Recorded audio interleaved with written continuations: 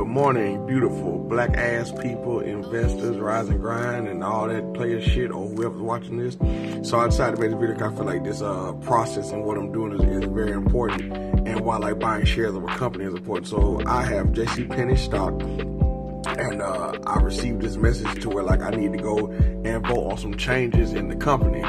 So boom, they send you this, and like you get to decide for or against whatever changes they're making in the company. And this is why owning shares of a company is so fucking important, because like you can basically just decide on destroying a motherfucker's career, which sounds very evil, but it's like if they ain't help you make no money, then fuck them.